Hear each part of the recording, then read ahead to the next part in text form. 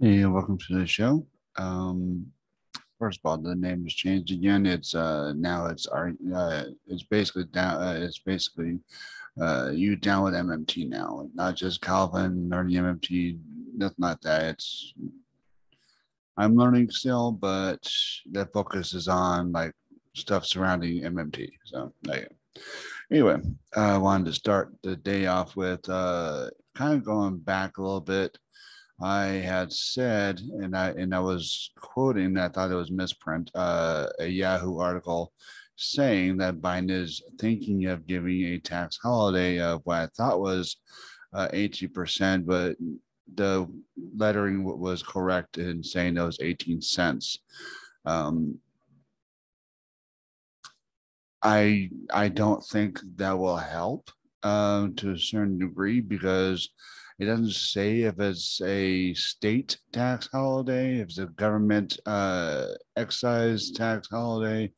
It's not specific on what tax will be uh, holiday. This is why I still think that since New York was able to do a gas tax holiday, that it should be automatic with every state that has the gas is going way higher than what people can actually afford in those states. Secondly, there was an article and also in Yahoo. A lot of my stuff comes from Yahoo, so there you go. Target CEO, Biden has gas holiday only going to fuel the demand. I think Target is actually missing a target, pun intended. And I think that the only person or persons, because I don't think Target actually sells gas. Maybe I'm wrong about that. I don't shop at Target, so I don't know. But I am sometimes forced to go to Walmart. Walmart does accept the United Healthcare food card, which is a combination of over-the-counter prescriptions and healthy food. So there you can buy stuff from the card. But they also sell gas. But anyway, the article basically states that there is a shortage of supply. When it comes to gas, we are a net exporter of gas and oil. We have been since 2021 or 2020, one of the two. Either way, it was when Trump was still in office. He allowed for more, uh, seemingly more gas and oil exploration at what was already there. So essentially, he opened up the gas market with petroleum from here in the United States. Biden is continuing that and actually has been ramping. He's been ramping up more gas and oil exploration from what it looks like. But anyway, um, and kind of go to the article I wanted to get to now, and I'm doing it this way because it's easier for me. Again, maybe I don't have to explain that, but it is. So I can be more precise on that. This is according to the EIA.gov. Energy explained. United States was a total petroleum net exporter in 2020 and 2021. In 2021, the United States exported about 8.63 million barrels per day and imported about 8.47 million barrels of petroleum, making the United States an annual total petroleum net exporter for the second year in a row since at least 1949. Total petroleum net exports were about 0.16 million per barrel in 2021, and total petroleum net exports in 2020 were 0.63 million. Also in 2021, the United States produced about 18.66 million barrels of petroleum and consumed about 19.78 million, even though U.S. annual total petroleum exports were greater than total petroleum imports in 2020 and 2021. The United States still imported some crude oil and petroleum products from other countries to help to supply domestic demand for petroleum and to supply international markets. The United States remained a net crude oil exporter in 2021, importing about 6.11.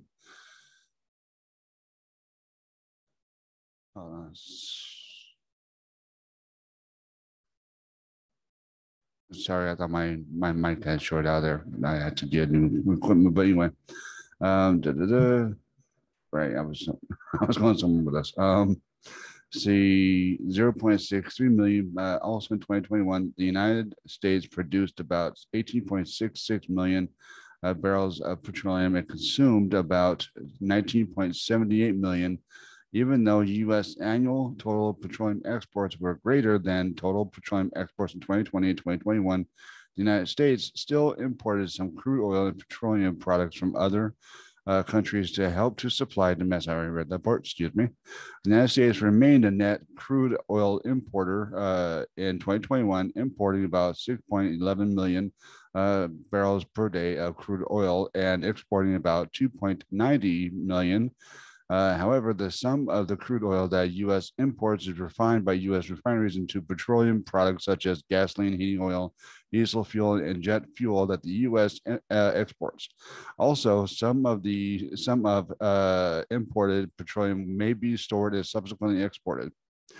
The U.S. petroleum imports peaked in 2005 after generally increasing every year from 54 through 2005. U.S. gross and net total petroleum exports peaked in 2005. Since 2005, increases in domestic petroleum production and increases in petroleum exports have helped to reduce annual total petroleum net exports. Imports. In 2020 and 21, annual total petroleum net imports were actually negative the first year since at least 1949. The share of U.S. Petroleum imports from OPEC and Persian Gulf countries has declined, while the share of imports from Canada has increased. U.S. petroleum imports rose sharply in the 1970s, especially from members of the Organization of the Petroleum Export Council, or countries, OPEC. In 77, when the United States exported relatively small amounts of petroleum. OPEC nations were the source of 70% of U.S. total petroleum imports and the source of 85% of U.S. crude oil imports. Since 77, the percentage shares of U.S. imports of total petroleum and oil and crude oil from OPEC have generally declined. In 2021, OPEC's share of U.S. total petroleum imports was about 11%, and its share of U.S. crude oil imports was 13%. Saudi Arabia, the largest OPEC petroleum export to the United States, was the source of 5% of U.S. total petroleum imports of 6% of U.S. crude oil imports. Saudi Arabia is also the largest source of U.S. petroleum imports from Persian Gulf countries, about 8% of U.S. total petroleum imports and 9% of U.S. crude oil imports from the Persian Gulf country in 2021. Let's see. Here is a small list of the total countries that we get a lot of our stuff from. First of all, petroleum imports from Canada increased significantly since 1990s, and Canada is now the largest single source of U.S. total petroleum and crude oil imports. In 2021, Canada was the source of 51% of U.S. gross total petroleum imports and 62% of gross crude oil imports. The top 5 sources of U.S. total petroleum including crude oil imports.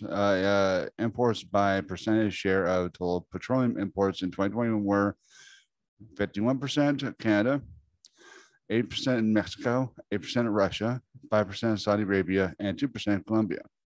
Top 5 sources of U.S. crude oil imports by percentage share of U.S. total crude oil imports in 2021 were 62% in Canada, 10% in Mexico, 6% Saudi Arabia, 3% in Russia, and 3% Cambodia. The majority of total petroleum exports are petroleum liquids and refined petroleum productions or products. Because of logistical, regulatory, and quality considerations, exporting some petroleum is the most economically Jeez, okay, here we go again. Economical, there we go. Way to meet the market's needs. For example, refiners in the U.S. Gulf Coast region frequently find that it makes economic sense to export some of their gasoline to Mexico rather than shipping it to the U.S. East Coast because lower cost gasoline imports from Europe may be available in the East Coast. Petroleum liquids include hydrocarbon gas liquids, which I believe Joe Manchin is actually in favor of. HGLS exports, mainly propane, have increased substantially since 2008 and 2021. HGLs represent about 27% of total U.S. gross petroleum exports. The top 5 destinations of U.S. total petroleum exports include crude oil.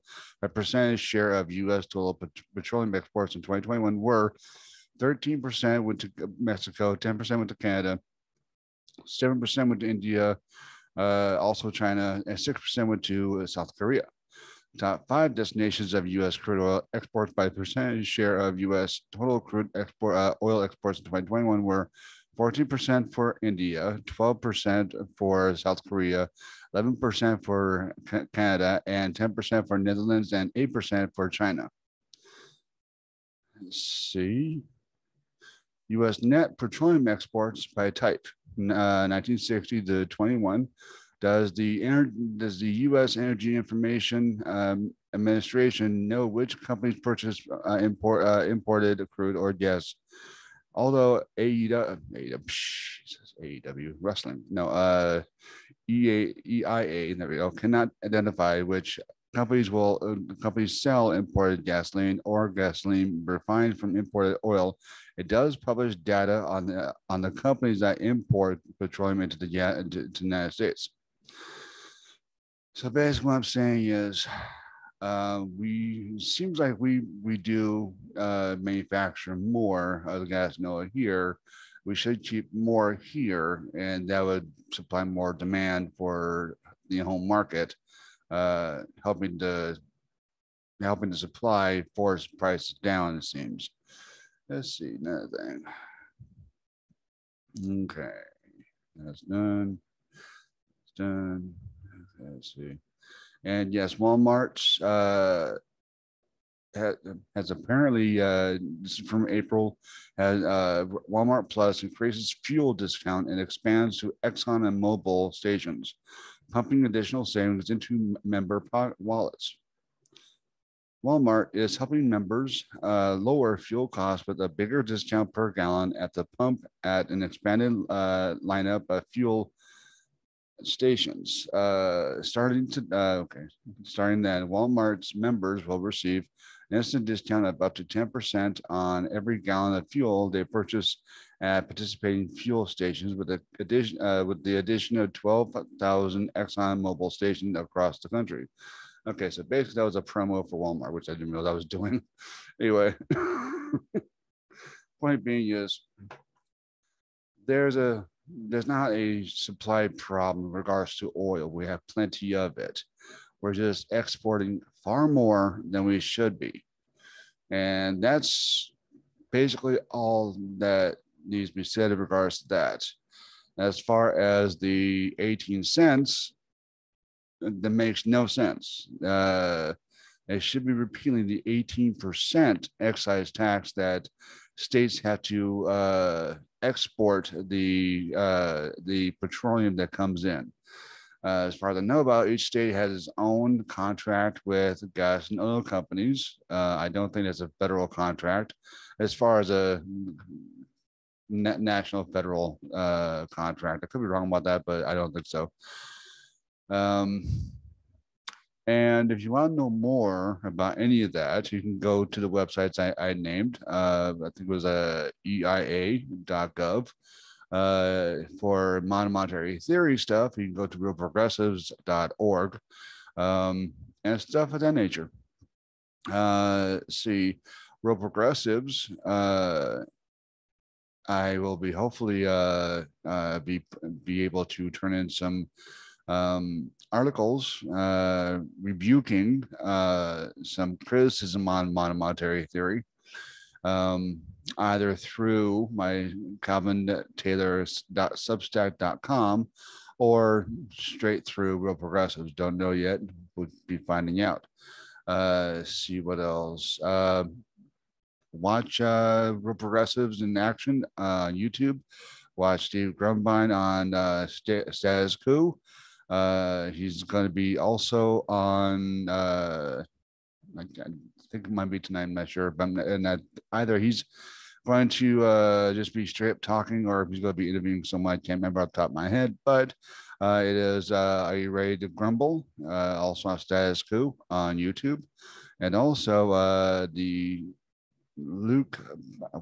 Why do I want to say Parcher? Parcher. So I hope Luke forgives me for messing up his name, but at least I'm not calling him Parker anymore. Anyway, yeah. So support this channel, support Real Progressives, donate to Real Progressives, subscribe to this channel as well as that one. Any place you see a Real Progressive, that's realprogressives.org associated. It's the only actual progressive organization out there other than Medicare for All. I do not myself look at DSA as a progressive, a part of the Democratic Party.